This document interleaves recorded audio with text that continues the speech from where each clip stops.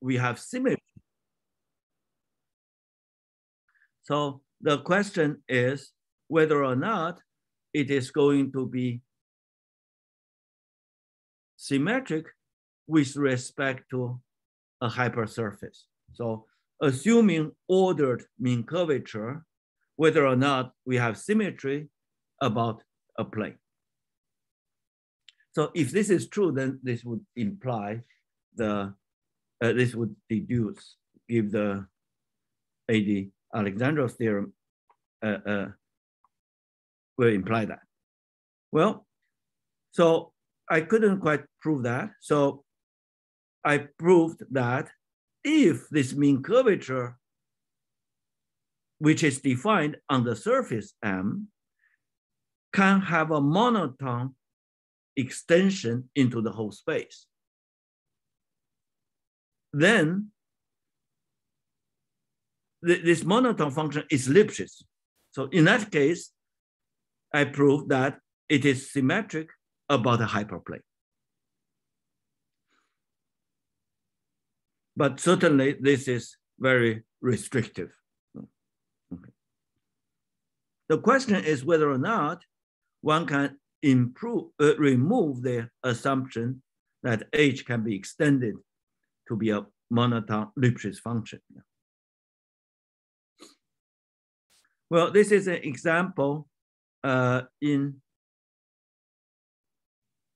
a paper with Louis Nuremberg, and so it is like this. So if we draw a picture like that, this is symmetric, and straight down, and symmetric here, then this will actually fit the assumption, but it's not symmetric. So, but the fact is this configuration, it can be extended as a monotone function in R2. And this function is C alpha for any alpha less than 1, but it's not Lipschitz.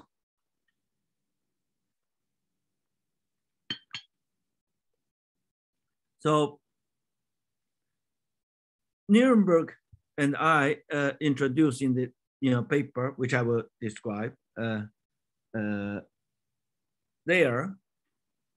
So we introduce a condition, we call it condition S. So namely, so this is a specific direction, a vertical direction. So there are points here which are very special. So those points where the normal is horizontal. So those are very special points, okay? So we assume this condition S says that if you take a surface, take this point, the tangent plane going through, it should keep the surface on one side. This one is violated. So M stays on one side of any hyperplane parallel to the xn+1 axis. That is tangent to M. So we made a conjecture there, and the paper is like 2006. So symmetry holds under additional assumption condition S. So we proved, Nuremberg and I proved this conjecture holds for n equal to 1. So then this is curves in R2. This proof is relying on ODE argument. We have tried to come up with different proof so that it can extend to higher dimension. So this one is ODE. So then in the second paper we wrote, so so we introduced, we look at the situation that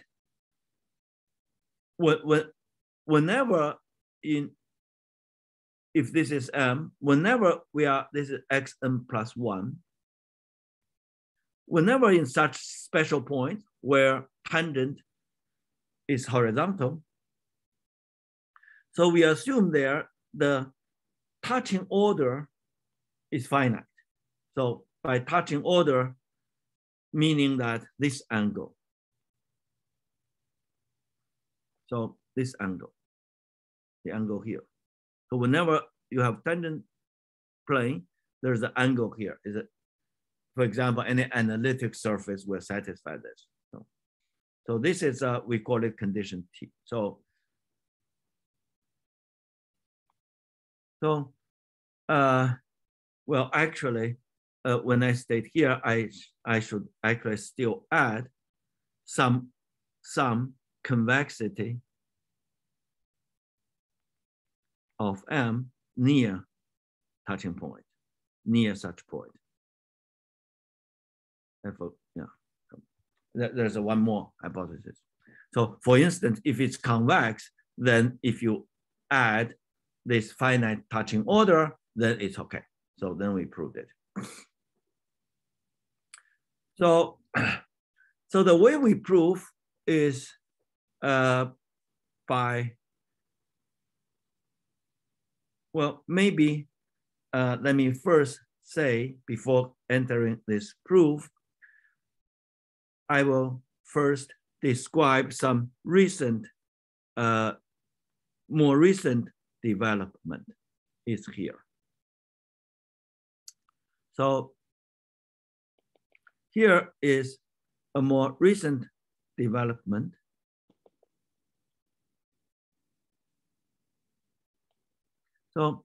So this is a joint work with Yan and Yao. So we solved the conjecture Nuremberg and I posed for the mean curvature.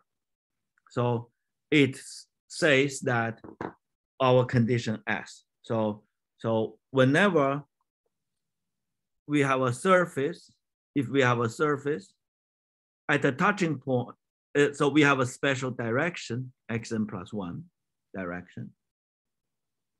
So whenever there's a hyperplane, which is touching the surface M, then this surface is on one side of the touching plane, tangent plane. So of course, we always assume that ordered mean curvature assumption. That's the main assumption. The main assumption is whenever we take 2 points, B and A, the segment is in the same direction of xn plus 1 axis, the mean curvature has an order. So this is always the assumption we assume. So well, our conjecture is under condition S. Actually, so in this work, we solved the conjecture, and in fact, under a slightly weaker assumption. The assumption is instead of putting a plane at a touching point, it is allowed to put a cylinder. So for example, if this is the surface, so maybe I'll draw a picture. So suppose if we have a surface like this, so then this is M. This is M, and we find a special direction. So we assume this ordered mean curvature with respect to this direction. So then we take a point like this. This is a special point. The normal is horizontal. So condition S prime says we are able to put a cylinder here so that this M is outside the cylinder. So on one side of the cylinder. So instead of a hyperplane. So for example, here is allowed. So this picture satisfies condition S prime, but doesn't satisfy S, condition S. So therefore we solved the conjecture and actually under a slightly weaker condition. And so the point is the two methods used are different. So one is the method Nirenberg and I used are along the line of this moving plane. Yeah, and therefore it works not only for the mean curvature, it works for the K elementary M elementary symmetric curvature, for example, and actually works for many other more general curvature. But our results are, we didn't solve the conjecture. So one open problem will be to use to establish some variance of the Hopf lemma, which Nirenberg and I believed should be true. And if completing that, that will make such results work for general curvature. And this result relies on variational characterization of the mean curvature and is proved by a variational method. And here, with this approach, there's also open problem for sigma m curvature. So if we take sigma m as elementary symmetric, the m's elementary symmetric function, which is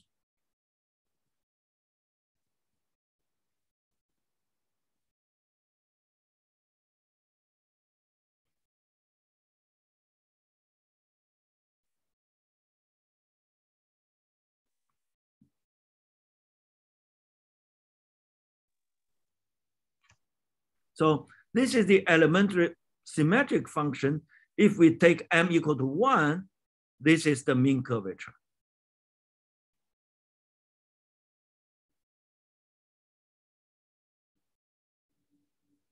Sorry, there's some noise. I'm mowing the lawn. Ah.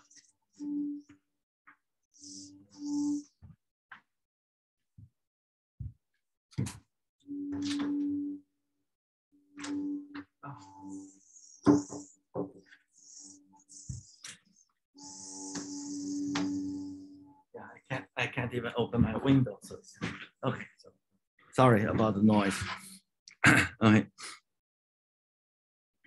So for then this theorem use variational characterization of this mean curvature proved by this, but analogous theorem result, analogous question can be made for sigma m curvature, which also has variational characterization. But we do not know yet how to extend this result to sigma m curvature for m greater or equal than 2. So there are two lines of open problems, which I find it quite interesting and reasonable to expect good progress, by other people and researchers and so on. Okay, so I will mainly describe these open problems. Yeah. So let's now with the first approach. So A.D. Alexsandrov have that theorem, and this is the proof he gave. So this is nowadays well-known method of moving plane. Yeah. So let's take this special direction. So M is a mean curvature constant. We take a hyperplane touching, we move from the top and drop down and touch it here. So then, as one can see from this picture, when we move a little bit down parallelly, so the reflection will be, the reflection is here. So it's inside.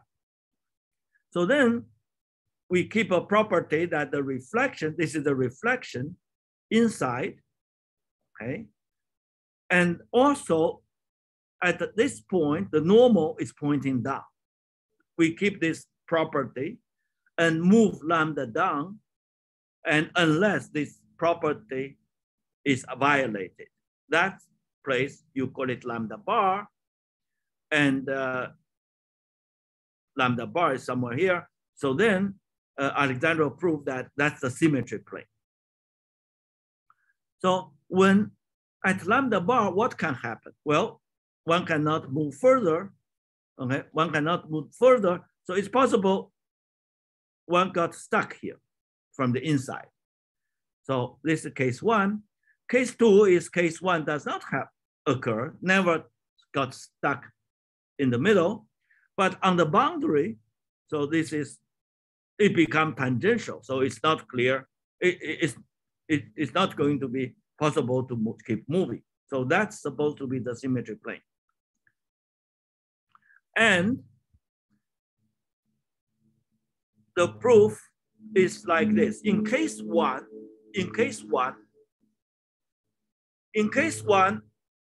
two surfaces got stuck. One surface is here, has mean curvature equal to the mean curvature of the second surface. So then the difference of the mean curvature will be 0. So therefore, there's an elliptic. This mean curvature operator is elliptic. So ellipticity is used, then it's L u minus v. Then we have strong maximum principle. It's a second order linear elliptic equation. So strong maximum principle will tell us that u minus v should be the same nearby, meaning the surface has to stick together. So then you keep using this argument. So the reflected surface has to be sticking to the surface below. So then this finishes the proof of the symmetry. So then, well,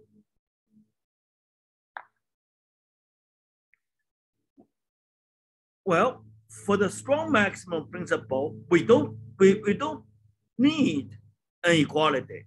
What we need is an inequality. And that inequality is given exactly by the ordered mean curvature assumption. So therefore, if case one occurs, we obtain the symmetry as before. No work is needed. So the case two is the case one needs to rule out. Namely, we should say this should not happen. So when the mean curvature are constant, so case two, we have a equation as well. Here, we look at this way. We look at this surface. We go to this tangent plane to view this surface from this direction. So we still have two surfaces, 1 and 2, one above the other. And the graph of the function, this function is equal to 0 at the origin, and the derivative is equal to 0, okay? And u minus v is positive because the first case doesn't occur. So then this u minus v positive plus equal to 0 at the origin fits exactly, this is exactly the setup of the Hopf lemma, and the Hopf lemma tells us that the derivative cannot be 0. The derivative is supposed to be positive. So this says that case 2 doesn't occur. So this is the case, it makes a big difference if we only have a monotone curvature.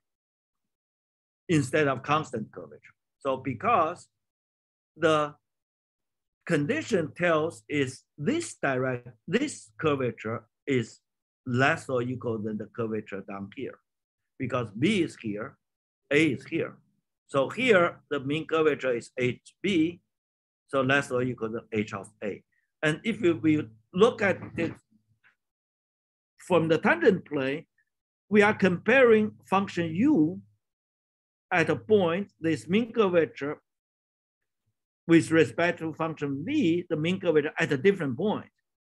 So that's a different. So if one can establish a variant of the Hopf lemma under such condition, then the theorem will be proved. So this is what we just said. So in our situation, namely when the assumption is an ordered mean curvature, case one still leads to the desired symmetry with no work. Need to rule out case two. So the case two, the picture we look at, so here is n equal to 1 picture. So we put this curvature rotated, so become that curvature. So therefore, that picture. So therefore, we have a function U here. This is a function U. This is a function V, and we are defined on t bigger than 0 side. So then U is positive, and actually we have another assumption. We know that U prime is positive because this U prime comes from moving plane earlier, and the earlier moving plane arguments, so that part always carries a derivative positive. So we actually have this condition. And U bigger than V, and we have this condition. And the main monotonicity condition of curvature translates to this. So if this is T and S, when the value are the same, okay, then the mean curvature, the curvature at one point is less than the other. And this version, we have to prove is impossible. So indeed, this one was proved by Nirenberg and I in that paper in 2006. And therefore, we proved the conjecture for the in dimension for curves in R2, because we know we proved this. So, and this condition is needed in establishing this variant of the Hopf lemma. So if we don't assume this condition, and it's wrong. So there are counterexamples. So the main question along this approach, and also it's an interesting question by itself, is to establish variants of Hopf lemma for in this such a variant of Hopf lemma in higher dimensions.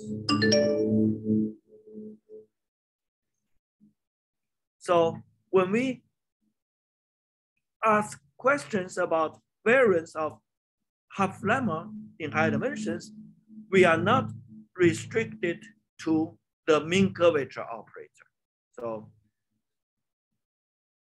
So we expect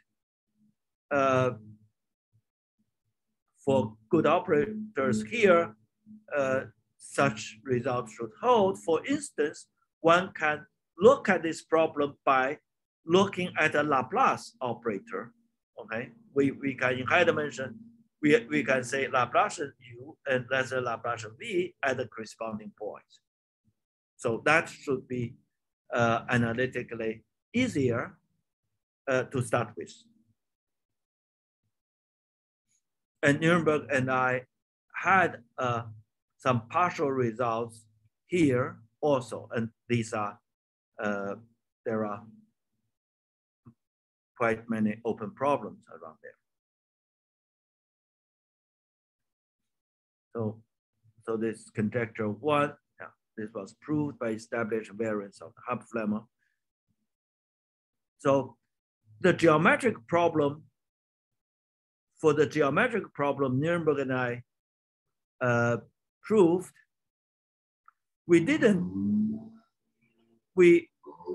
we have some finite order touching hypothesis, but even under that hypothesis, we did not establish the corresponding Hopf lemma variant. So what we did is we made use of some global information and to rule out that case too. So the open problem here is a variant of the Hopf lemma for n greater or equal than 2. So, and in the paper with Nirenberg, so we made a geometric problem and the Hopf lemma 1 and 2 have 2 paper, and we have made a number of conjectures, and we have also raised a number of open problems. So now this is some recent development, as I mentioned earlier. So we recently solved the conjecture Nirenberg and I raised, and actually under a slightly weaker assumption, condition S prime.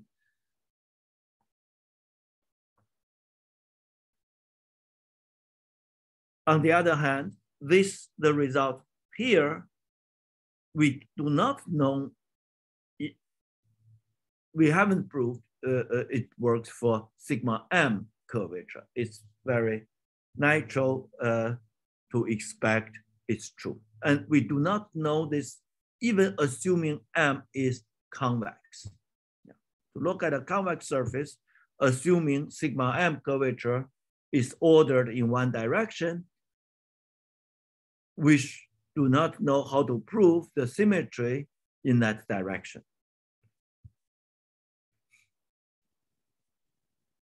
So here I describe this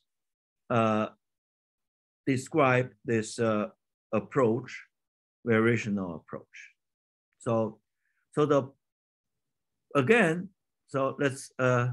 let's say state the result first. So the result is like this. We have a surface Mn. It's a hypersurface compact embedded in Rn plus 1. And this surface has a property that whenever B and A, we first fix a direction. Okay. Whenever B and A are 2 points in the same direction and the segment lying inside M, then we assume the mean curvature has an order. So that's the main assumption. So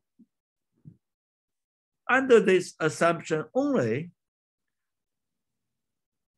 the symmetry does not hold because there are counterexamples as mentioned earlier. And it doesn't hold even for curves in R2. So this theorem, the recent theorem, is under an additional assumption. We call it condition S prime.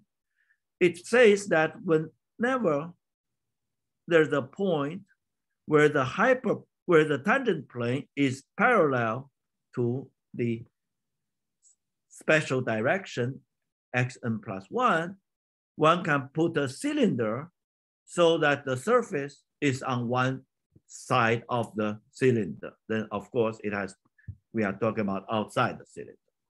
So this is a weaker assumption than condition SS, which requires it should be outside the hyperplane.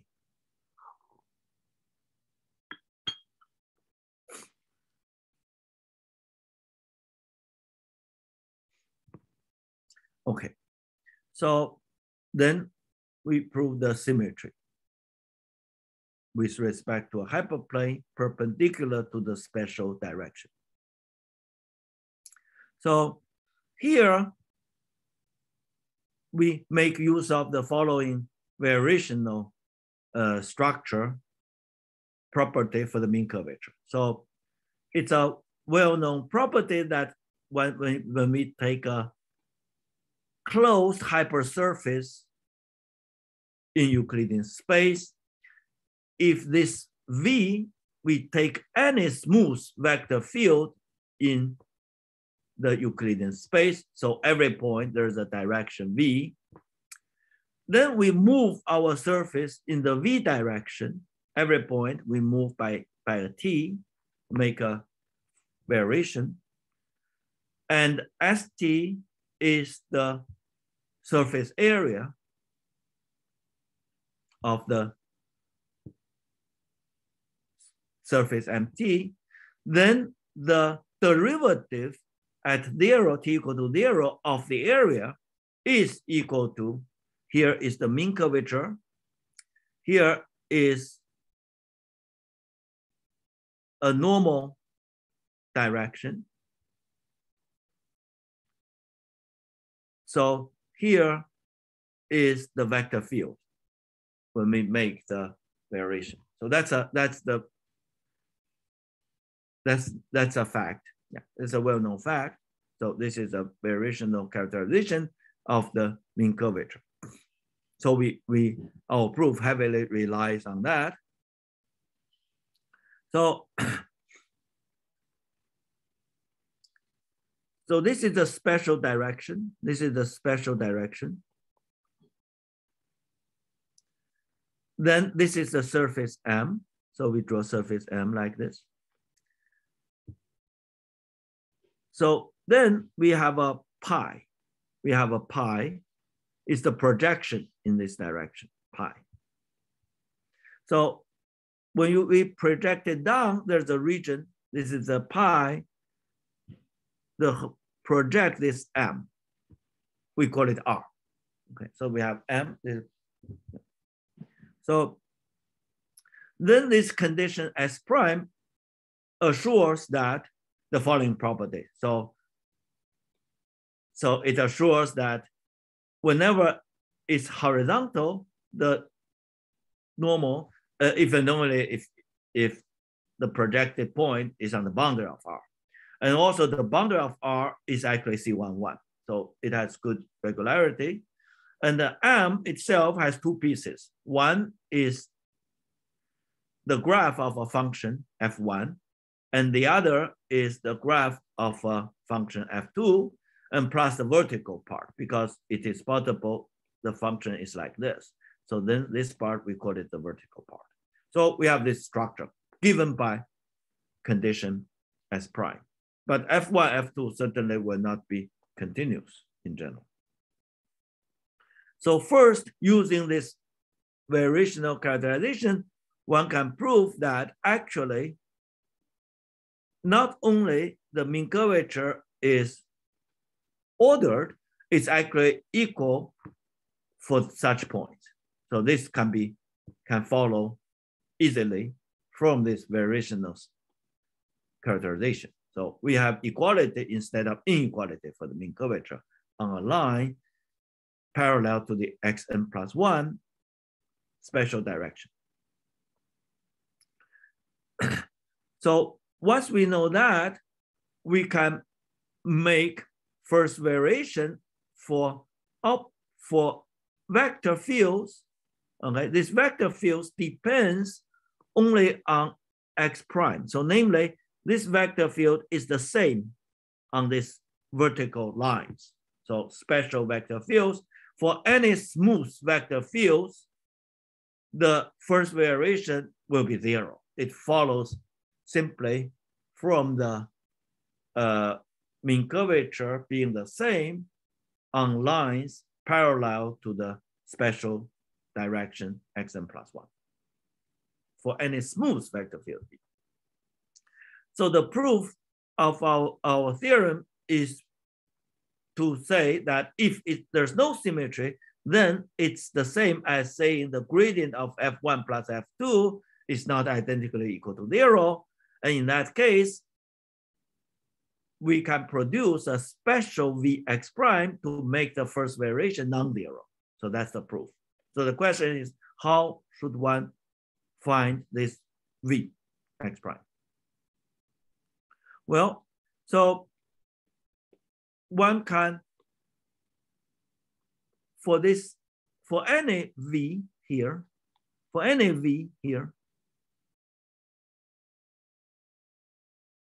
this is the expression of S of t area.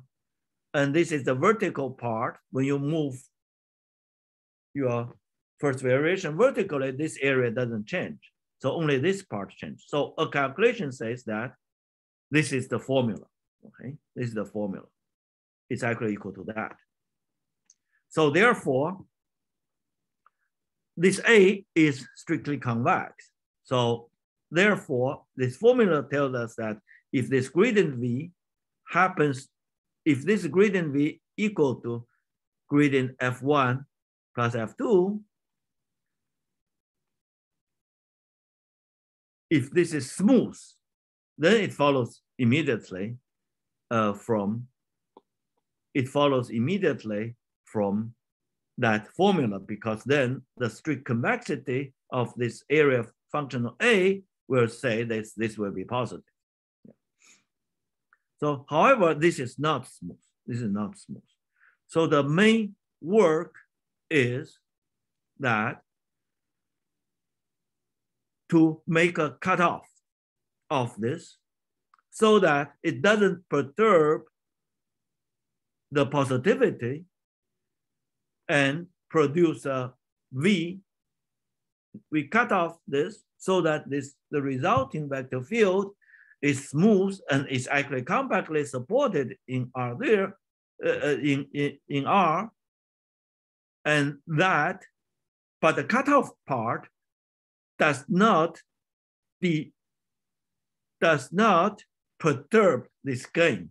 So for that part, this condition S prime plays essential role. So when you do a cutoff, so this condition, our surface should be on one side of cylinder. This condition allows this cutoff not disturbing the positivity one gained from inside by the strict convexity of the area function. So the open problem is for the M's. So this one still have variation, no characterization. This HM sigma M HM curvature integral, when you take this first variation, it's equal to HM. So M equal to 1, this is 1. So this is sigma 1. So okay. So I mainly describe these open problems in this area.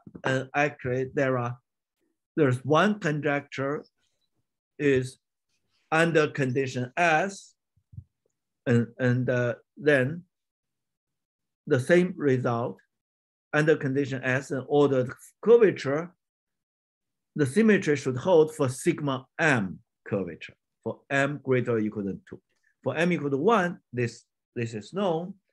And so this conjecture, there are two possible approaches. One is to use the variational characterization of sigma M, and to approach it. So another possibility is to try to study this variance of Hopf lemma, which itself are of interest, and to go that way, to begin like in Alexsandrov's proof by the method of moving plane. So that has if that approach works, it would work not only for sigma M, it would work for appropriate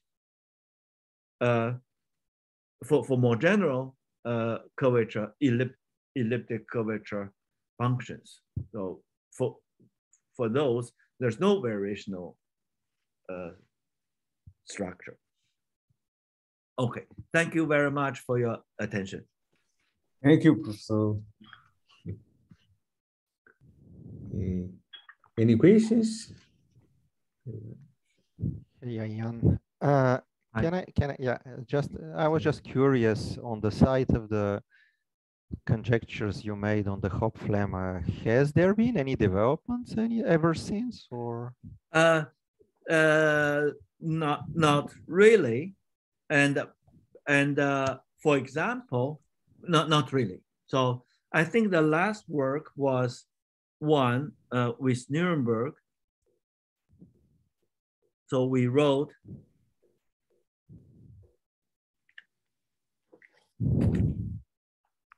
so let me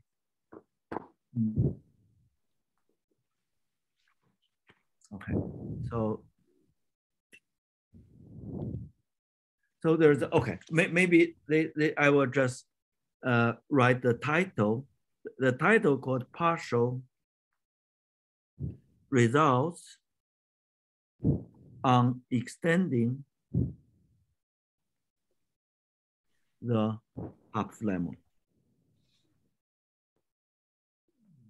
And let me see the year.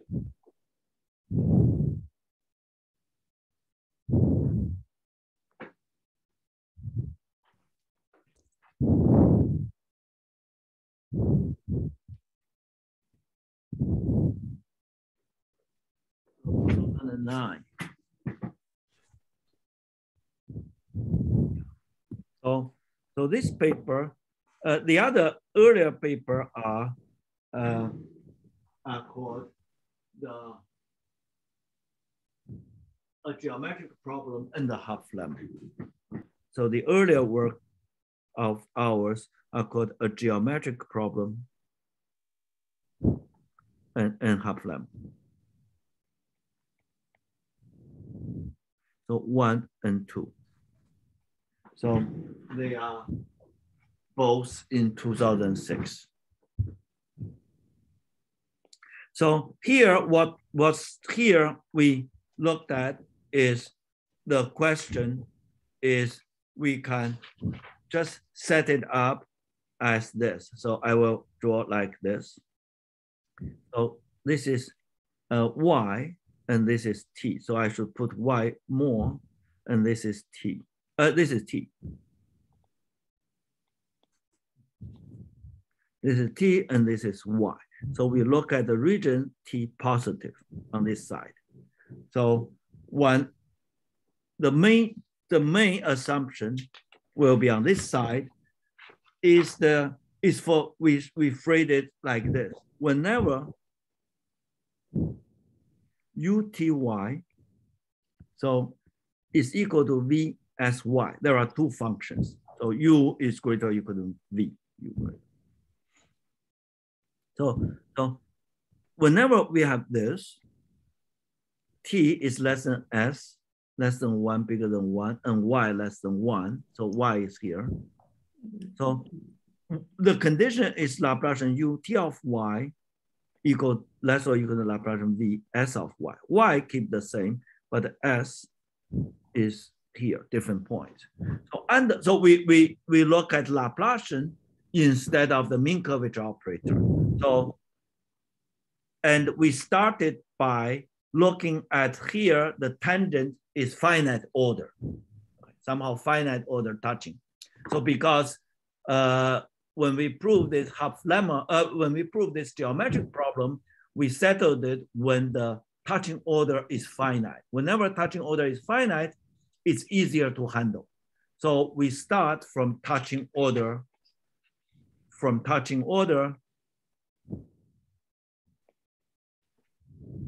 K, for touching order, k equal to 2 is okay. So k equal to 3, we didn't even succeed. So we still carried some extra assumption here.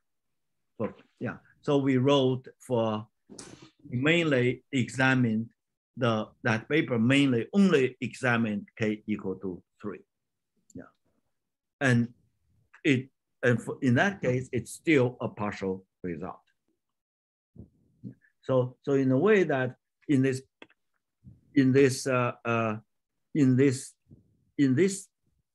second paper where we handled the situation when the touching order is finite, we actually did not establish a local result Hopf-Lemma variant for touching order finite, even for k touching order equal to 3. So we made use of global information to pass through a step. But that step in that paper is only half page. So that step was passed that way. Yeah. So, yeah. Thank you. So it's largely open. This question is largely open. There has not been following up since then.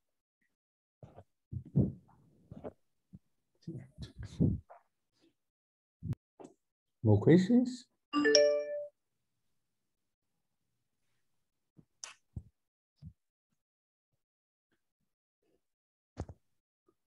Any more questions?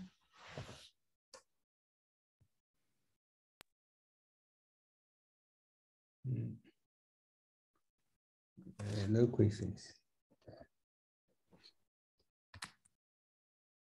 Thank you very much, Professor Yanyan.